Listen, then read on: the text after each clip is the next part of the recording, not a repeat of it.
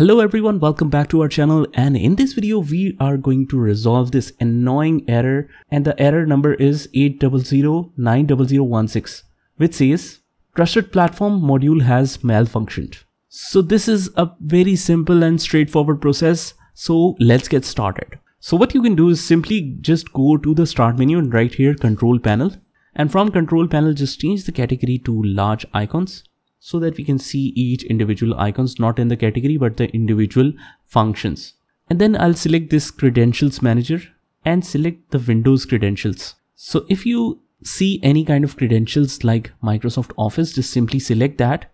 Right now I'm showing the example on some other credentials. You will do it if you see the Microsoft Office only. So just select that and click on remove. So it will ask you for the confirmation. You can select yes. And then I'll just go to the start menu and right here File Explorer Options. I'll select the options, not the File Explorer itself. So let's click here, and then I'll simply go to the View tab and select Show Hidden Files, Folders and Drives.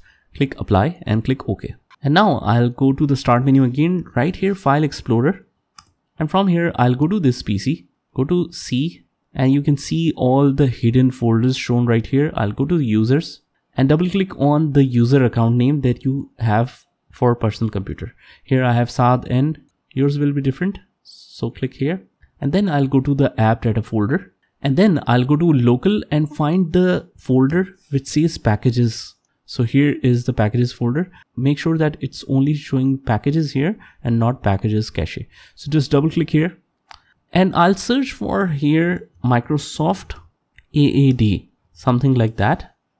And since I don't have this problem, so it's not showing right here. Otherwise, what you can do is just simply select that folder which says Microsoft AAD, and it will also say with that broken plugin, as you can see in the screenshot. So just delete that. And once that's deleted, you can just simply restart your PC. And after that, just go to the start menu and remember to change the File Explorer options to don't view or don't show the hidden files and folders. Why? Because these are very important files that you shouldn't mess with. So let's click OK and don't show that icons. And afterwards, just finally restart your PC. And after restarting, it should solve the problem. So that's it guys. I hope you liked the video, and if you did, subscribe to our channel and comment down below if this method works for you. And I will see you in the next one.